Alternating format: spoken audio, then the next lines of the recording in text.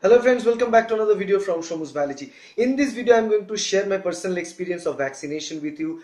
I took the vaccine yesterday. I was vaccinated with Covishield, the widely used vaccine in India, and it's been more than 30 hours now. So I'm going to review how it feels personally. I took it like I waited for more than 6-7 months, I think, to take the vaccine because I already incurred COVID-19 infection. Now there is always a big doubt that I always want to ask questions. If any researchers watching this video, any immunologist, epidemiologist, the simple thing that we read throughout our career of microbiology is the idea of the memory cells after an infection, and we simply know that if one time the infection is done, then generally the memory cell is there for a while, although we don't know about the time duration of the protection that these memory cells are going to provide for COVID-19. So I personally find it moot to actually take a vaccine even after incurring the infection, but still, yeah, due to the government rules and all, I need to take it, so I took it. And what I found out is that is simply what I'm going to share with you in this particular video. Okay, so the very first things first is that how the experience was. The experience was smooth with the help of the application. It was glitch free, there's no doubt about it, and the process of vaccination itself is not at all problematic. Even the needle is very thin, as well as the vaccine amount is very low, so you can't even feel a thing while you're taking the vaccine. So that time there is no issue. But the issue came after almost like 12 hours after the inoculation. So after 12 hours of the vaccination, there was fever. In my case, there was fever from midnight somewhere, and I need to take paracetamol for that. And then afterwards, the fever was vanished in the morning. Then again, throughout the day, there is a fatigue and muscle pain and things are there in my body. Still, I'm having muscle pain and all, so I need to take another paracetamol probably. And that's all I'm having right now, associated as a secondary effect, as a side effect of this vaccine. Now, many of you have asked me a question, that two important questions. One question is that if a person is vaccinated, does that mean that the person is getting coronavirus? The answer is no. So to prove that, I have this self-test kit. And one more thing is that I already made a video regarding the self-test kit, which is also from Merrill Life Sciences earlier, but that was a commercial model. This one is for personal use. You can easily buy it in the Flipkart or Amazon and other websites. So I'm going to show you how exactly you need to use this kit to finally proof, even after inoculating with this, because it's an adenoviral vector mediated vaccine, so obviously it's not going to be positive. So I'm going to show you the exact result I'm going to get with this antigen kit, self-test kit. I'm also going to show you whether I have developed any antibody, although 24 hours, 30 hours is not a sufficient time to develop enough amount of antibody to be detected. But as I was infected earlier and I have some sort of response, it's my gut feeling that there should be some sort of response, at least IgM response. I'm going to see at least with the help of the antibody kit. So let's check both antigen as well as antibody, and I'm going to show you the result with you. Okay, so I'm going to test the COVID-19 antigen first, and then I'll also test the COVID-19 antibody. So again, I'm using the Merrill Life Science kit for testing the COVID-19 antigen, and I love this kit, and this is a self-testing kit. You can easily get the link in the description. Also, it will be present in the Amazon as well as Flipkart. You can easily buy that from those places. So in this kit, one more thing I love about is that they have a disposal bag where you can throw everything out. So let's begin with this process, and this is the actual kit. Okay, this is the cassette that we use for this kit, and the process is very straightforward. If you don't know how to do that, I will recommend you to watch my earlier video regarding the self-test kit at home. Okay, so we have this buffer and the cap, and we have this swab.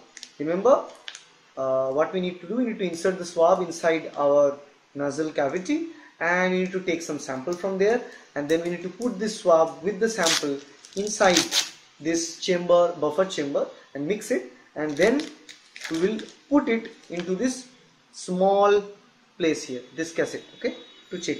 So let's see how it works. So again, I need to put my head tilted so that I can insert the swab without damaging any part of my nose.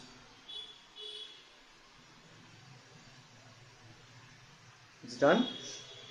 And now I have the buffer. I'll put it inside the buffer now. You can clearly see I'm putting it inside the buffer and mixing it. Okay,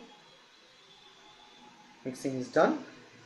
And after the mixing is done, I'll put the swab back to this and I'll put this head. It's done. And now I'm going to put some drops here. I'm going to put some drops here in this. So let's put the drop. 2 drops will be fine. 1, 2. That's it. 2 drops are enough. And then all you need to do is simply wait for 15 minutes. On the other side, I'll also test the antigen. So I have the antigen kit. This is CDAC Life Sciences kit. 2 different kits I'm using today. This is for checking the antibody. And again, this is another cassette based system. You can see this. And I generally believe that I may find some sort of little bit of antibody produced. Although it's only 1 day, it's not confirmed. So to get antibody produced within a day, but still as I incurred this virus earlier, I may or may not get. So that's why we test these things, and I have plenty of kits there, so I'll check it. So I'll prick my hand with this. This is a needle, use and throw needle, obviously. It's done. And you can see the blood coming in, right? The pricking is done, blood coming in. This is a small dropper. I use this dropper to draw some blood.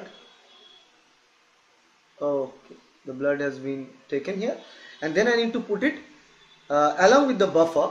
Obviously we need the buffer here as well. So for this one I have this buffer with me.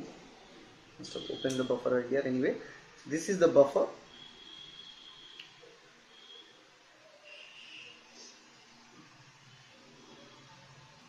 Okay, let's cut this buffer out. It's done, I believe. Yeah. So now I'll put the buffer as well as this blood together in this pot. Okay, so here we can clearly see both the test strips now. This is the Merrill Life Science test kit for the COVID-19 antigen, and this is the test kit by CDAC Life Science to measure the antibody, the COVID-19 specific antibody. And I need to check whether the antibody has been produced or not. As I said, it's only 1 day, so no chance of producing antibody, but still let's see. I'll also check that after a week, and after a week obviously we'll find some antibody, and we need to wait till 15 minutes to get some sort of result, some sort of data in here. This is the antibody kit, you can see, and this is the antigen kit. And you can clearly see that in the antigen kit we can see 1 band in control, and there is no band in the T, that is in the test region. That means I am COVID negative. So all those people spreading false propaganda regarding this idea that if you take the vaccine you're literally taking the virus, no, this is not the case. You are taking the vaccine, that does not necessarily mean you are taking the active virus. Definitely not taking the active virus. So if you took the vaccine, you are not infected with COVID-19. Remember that always, and this is the proof in front of you. Okay, you can also do that. You can also test that with RT-PCR. Science demands proof, and if proof speaks, that is the answer to the science.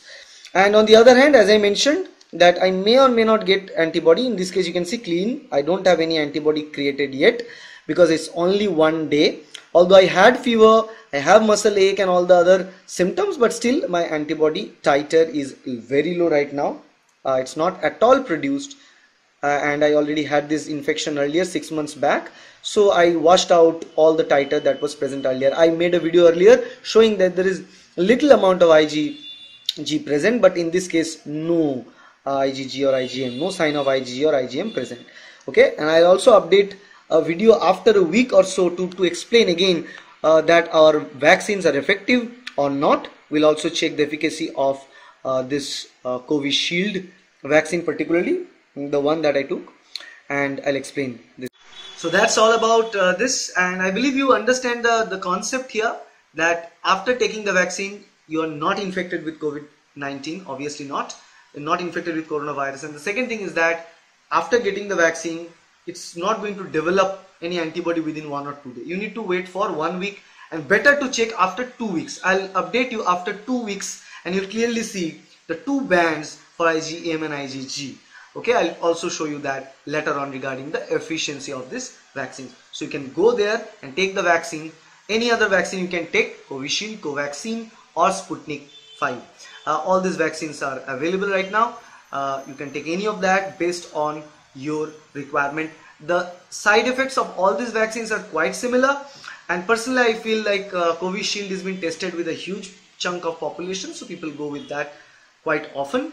Rather than that, if you want to try something new, you can go with Sputnik 5 as well. So that's all about it. If you like this video, please hit the like button, share this video with your friends and subscribe to this channel to get more videos like that in future. Thank you. Bye.